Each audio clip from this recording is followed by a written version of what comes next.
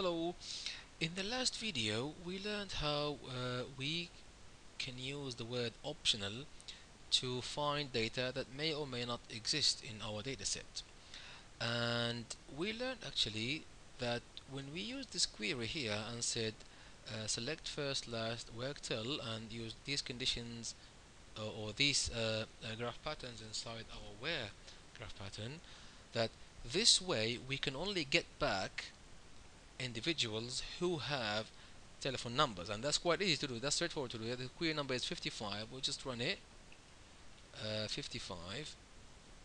See what happens. So it'll give us back only Richard, right?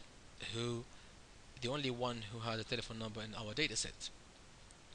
Well, what if we want the opposite of this? What if we want to have back in the first name and the last name of individuals who don't have work telephone numbers?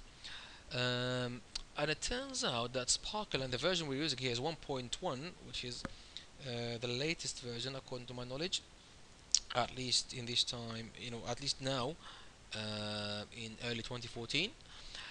There's more than one way of doing this. So here, just to repeat this, we filtered and we got back individuals who have telephone numbers.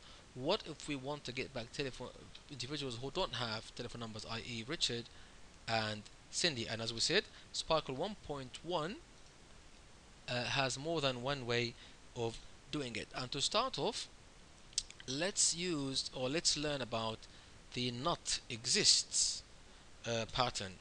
And the name suggests it, or the name says it all. What we're doing here is we're saying that give me first name, last name, where I'm using a temporary variable here, s again, or he is using rather, not me. It has a property first name, place it in first, property last name, place it in last. Finish now. And what I'm going to do here is, or what he's saying here is that he's saying that make sure that there is no work till property, or that property is not there. So the name is saying it all, no, not exist. That for this pattern here, for this individual here, or for this pattern here, remember that we said there's an imaginary and logical and here. So for this pattern here, make sure that there is no work till property. Yes, and what that will do is it will filter out anyone who has this property. And the proof is, if I remove this, let me just execute it. Let me remove this first, save it. Now we'll have the three individuals back. Remember, it's actually property 067, so I'll just execute it. 67, I'm sorry, not property, query 67, 067. If I execute it, I get the three ones back, yeah? Craig, Cindy, and Richard.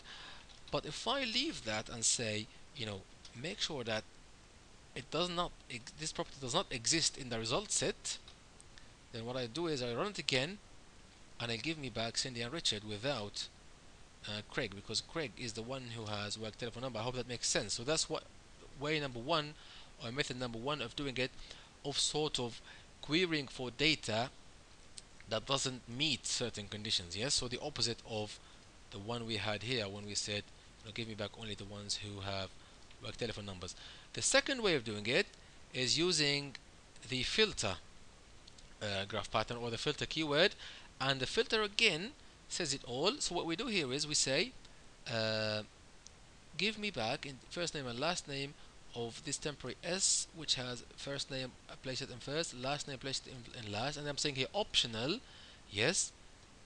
Give me back the work telephone number and place it maybe on work num. And then what I am saying here is, or what he is saying again, I keep saying I'm saying, because this book is not mine.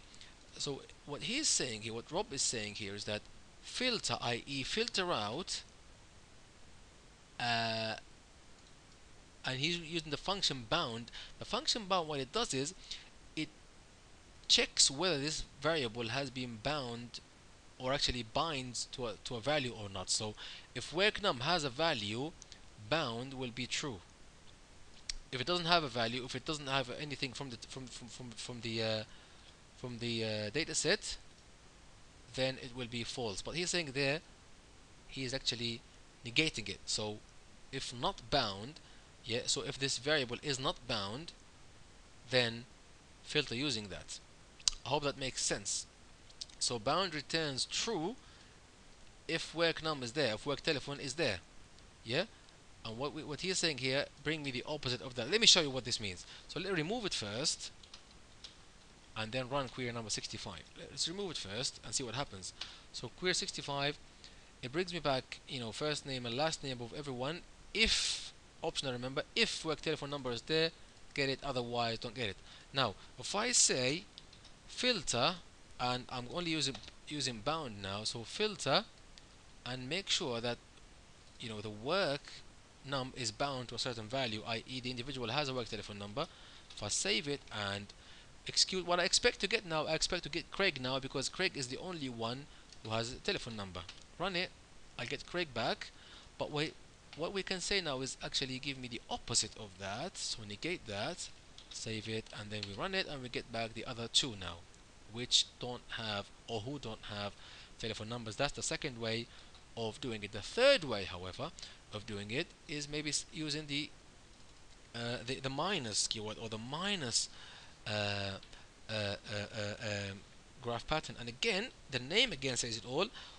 By minus, what it's doing here is that it's getting the result set and then subtracting any results which have work telephone number. Yeah, subtracting any results which have work telephone number. We run it with and without. Let's do it without first, just to show you again. This is number 68. So let's run 68. What it's doing now, it gives me all the results back, but what we are saying here is that remove any ones which have the work telephone number there. So the work number here, this variable here will be set, and this only obviously where applies for Craig, because he's the only one who has work telephone number. So again, minus, i.e. remove that, or remove any pattern that meets that, any one that has the work num set, i.e. the work num bound to a certain value of work telephone number. I keep repeating myself, I don't know why, but just to reiterate and make things and make sure things are clear. So if you apply this now, remember, we're saying remove that minus, i.e. remove it, subtract it, execute that, and it will remove Craig, because Craig is the only one who will have the work number, or the work num variable, bound to the work telephone, which is this.